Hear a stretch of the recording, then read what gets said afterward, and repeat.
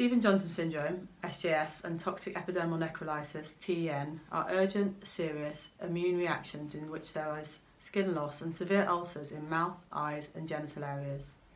These rare diseases affect about 5 to 6 per million under the age of 18 in the UK each year. SJS-TN has a mortality of 5 to 10% and recurs in up to 18% of survivors.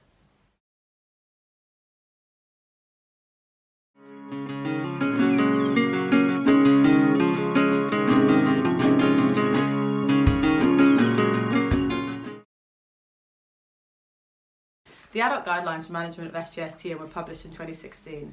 However, these did not address the needs of children and young people. As with adults, there's known to be different approaches between centres and specialties, and there is limited evidence on best practice and limited collection of accurate data.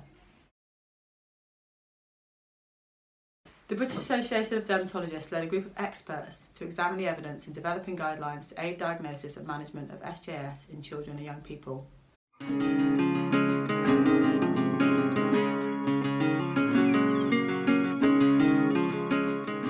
As with many rare conditions, there are few high-quality trials comparing one treatment with another. Therefore, most of the evidence comes from patient examples reported in the literature and expert consensus. Infections are a more common cause than medications in children and young people. Children are less likely to die from SJS-TN, however they have a higher chance of recurrence than adults. Preventing long-term complications is of key importance. Management in the early stage in children and young people should ensure the identification of the cause, stopping any possible causal medications, and consideration of infection as a potential trigger. The best evidence for improved outcomes is good, supportive care in the right clinical environment. SJS-TN is an important condition for all medical staff to recognise, as prompt diagnosis and making sure that children get urgent support in the correct environment is vital. SJS-TN involves so many parts of a person, not just skin. We identified the importance of having a clearly led, multidisciplinary team and supporting children and young people and their families. A common finding of families is that this is a condition that may not have been heard of, so engagement and informing the public is very important. What can you do?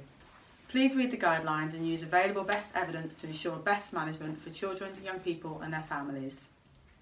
Medical staff can be involved in accurate data collection and audit of their practice.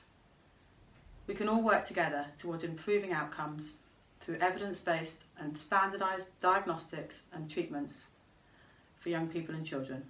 Thank you for your time and your attention.